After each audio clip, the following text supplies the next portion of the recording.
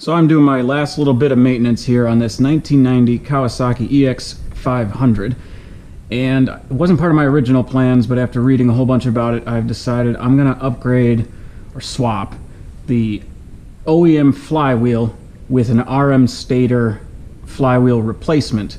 And the reason is that everything I'm reading says this thing is a ticking time bomb, and that the epoxy that was used to adhere the magnets to the flywheel, they end up letting go, and then you've got magnets kicking around, and the results can be kind of catastrophic.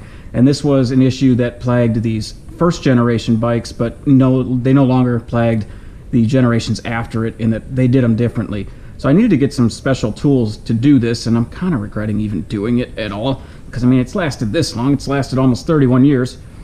Why go and change it now? And I've discovered some things, but I did need to buy a strap wrench.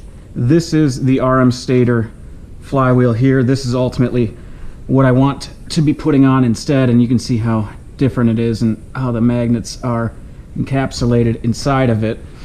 I bought the kit that came with a gasket and also a flywheel puller, and I'm not very thrilled with the flywheel puller that came with this, mainly because the bolt it came with is not long enough to remove the flywheel from a 1990 EX500. I had to go grab a slightly longer one.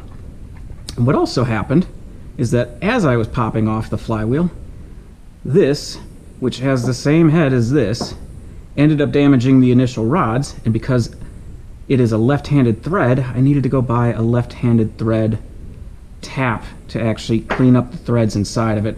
So the big thing is that why you need a strap wrench on this, and I just got a cheap one. I also bought a flywheel and clutch holder, which this will not work on here. I need to come over here, hold the flywheel steady, and then this is a left-handed thread bolt. It's a 14mm bolt. Normally you'd pull this thing off going left. You're gonna go right. Don't go backwards, or else you run a lot of risk of damaging the thing. So before I even got there, I removed the lower fairing, and then I drained the oil, and I had to remove the 30-year-old gasket from here. Well, because pulling off so much of the gasket, and how I do it is I'll take a plastic blade and then a Dremel and go around and clean it up. These kind of disintegrate and throw stuff all over, so I knew I didn't want any of that getting into the engine. So before I even did that, I pulled the stator out completely, and then this piece had been completely destroyed by a leaky fuel petcock, and the paint was destroyed on it. So I ended up painting that and this piece with Rust-Oleum and then Spray Max 2K Clear over the top of it. So what I would do to get this off, I don't want to be going left, I want to be going right, and I would hold it with the strap wrench so it doesn't move. Now I have this all loose, so it's not going to be a whole lot going on, but it would come out that way. This thing is torqued down to 51 pounds later, so I'll need the strap wrench again. So the bolt that's holding the flywheel comes off, and then the flywheel, oh, okay, well, the flywheel, I have it all loose on here. And the starter clutch just all falls apart. So when you go to remove this flywheel, it won't be loose on here. In fact, it'll be very stuck. So with the flywheel tool, this is right-hand thread. And one of the reasons I don't like this is because the flats on it are really terrible. If you're putting a lot of pressure on it, it's 17 flats on there, and then the bolt itself is a 19. And what you'll do is thread this thing all the way in, push it in, you'll hold this with the 17, thread in the 19, and then it'll pop off. The issue is that it can damage those inside threads. So what I learned I probably should have done is use some heat, and I also should have gone around and light tapped it with a soft hammer. So you'd pop that thing off, and there's a lot better videos that show you how to do that. I think this is still on loose enough, yeah, that I can pull it off, and this will come off with the starter clutch on the back. There's a Woodruff key here, and then there looks like there's a thrust washer here. Those can stay on, just make sure that doesn't go missing. So here is the OEM flywheel, and then from the starter clutch, these pieces, this is just held in by a spring. These can fall out, as you saw earlier, pretty easily. So what I'm going to do is I need to move the starter clutch over to this one, and it takes 3 6mm Allens to do so, and those are up top here, and these things are torqued down pretty darn good. They were pretty hard to get out. I've got them loose now, not even that loose, but they will get torqued back down to what it says is the starter clutch mounting bolts, or sorry, the starter clutch bolts is 25 foot-pounds, which is not insignificant. So let me get these out. I'm going to weigh this flywheel versus the new one.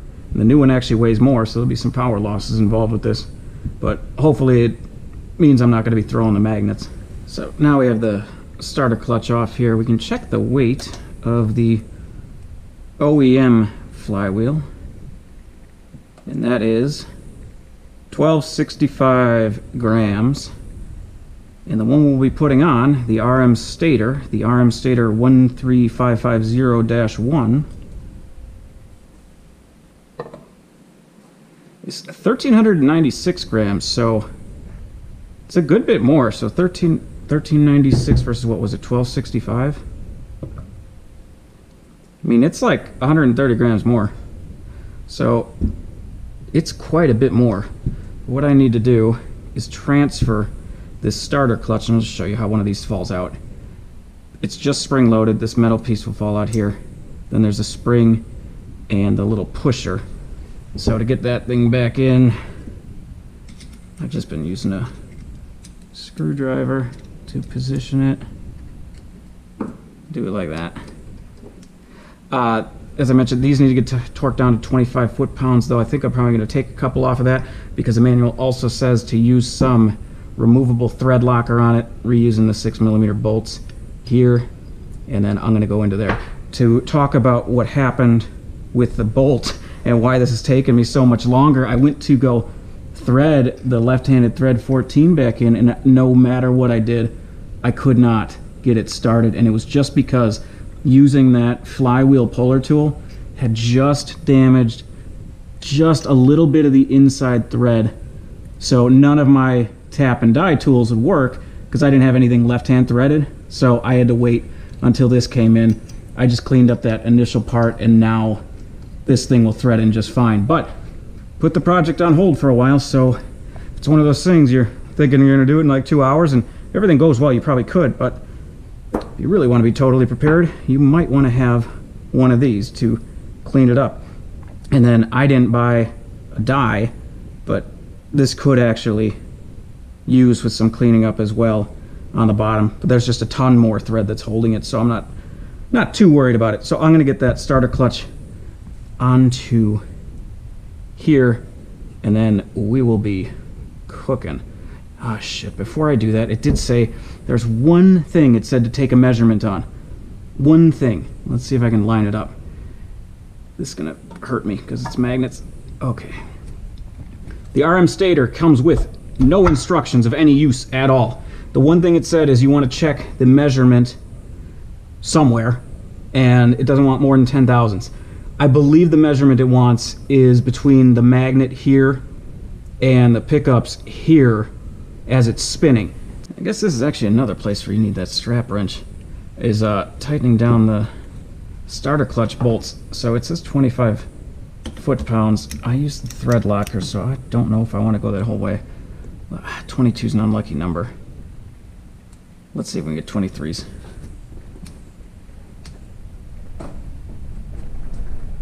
Oh shit, I just got them hold to 20 without an issue. 3. Whew, okay, now that's on there. Alright, so the flywheel can go back on. Woodruff key is there. I haven't found a great way to do this yet, outside of doing some jiggling.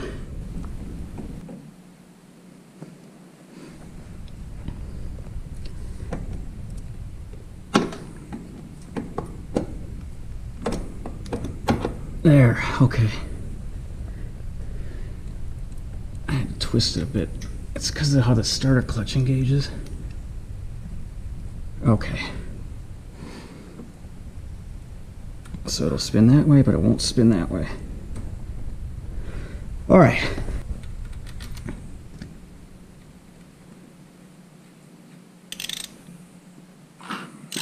And this is why you can't tighten it to 51 foot-pounds without a strap wrench, because it'll just spin. This will be hard to keep the thing from spinning, but we'll try.